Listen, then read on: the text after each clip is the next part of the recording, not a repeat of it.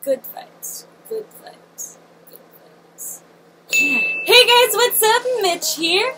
I just can't see. So, today ang gagawin natin ay ang everyday makeup look ko. So, bigla ko lang naisip mag-video ulit ngayon kasi na-miss ko na gumawa ng YouTube videos. Kung updated kayo sa mga social media ko, ilang beses na ako nakapag-post na try kong bumalik sa paggawa ng YouTube videos.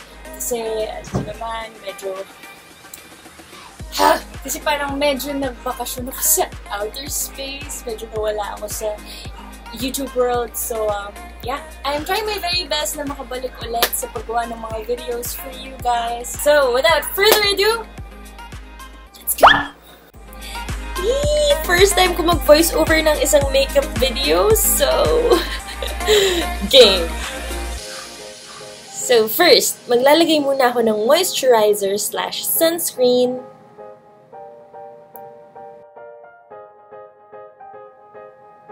Then, just keep spreading. Just keep spreading. Okay, corny. As you can see, meron akong pimple. Kailangan natin siyang takpan. Then, BB cream. Kamay lang ulit gamit ko kasi pasaway po ako. Huwag niyong gagayahin kasi sabi nila pag ganyan ka mag-apply ng makeup, magkakaroon ka ng wrinkles agad. Next, face powder. Meron akong nunal sa mata. Sabi nila pag ganyan, usually, nakakakita ka daw. Pero di ako naniniwala doon kasi hindi pa ako nakakita ng mumu. Tsaka friends ko sila. Casper the Friendly Ghost. Next, kilay.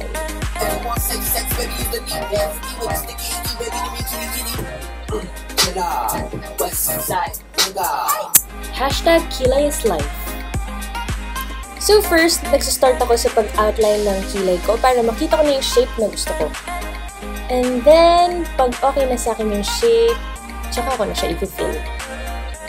Inuulit ko po, wala akong alam sa pag-makeup and yung mga terms, kaya ganito ako mag-explain.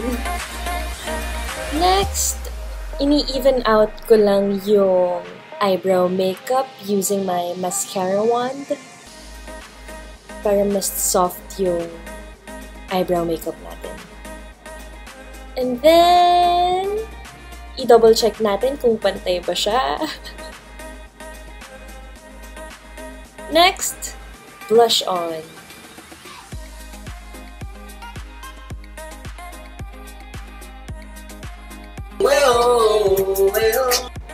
Then, check natin kung pantay ulit siya. Then, pag happy ka na, punta na tayo sa paglagay ng lipstick. Naglalagay muna ako ng lip pencil na hindi ko alam kung anong shade. Kasi, again, wala akong alam sa makeup. Basta yan lang yung pinili ko sa store. Kasi nakita ko lang. And, yeah, wala talaga akong alam. So, apply na lang natin.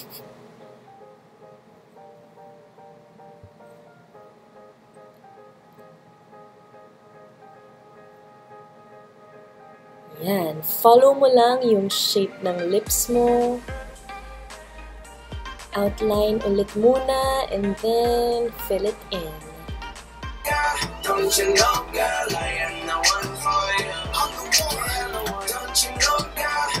And then, lipstick. Lip cream, lippies, or kung anumang terms dyan. Calling all makeup experts, I need some help here.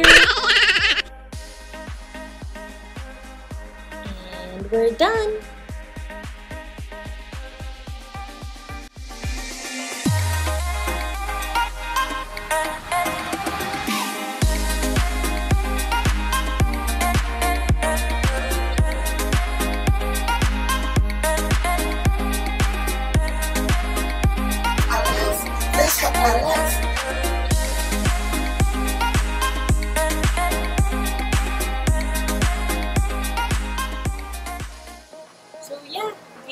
lagi kong ginagawa pag may mga lakad ako, errands, or meeting.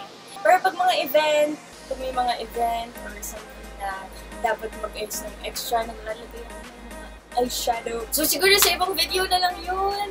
And yes, sana nag-enjoy kayo. Kailan na naman kaya ako ulit gagawa ng video? Sana masundan agad. So, ito lang yung official social media accounts ko. Follow me! And pag di pa kayo nakasubscribe sa YouTube ko, subscribe na kayo para ma-notify kayo agad pag meron akong bagong video at hindi ko alam kung kailan na. Don't forget to stay positive and spread the love. Bye!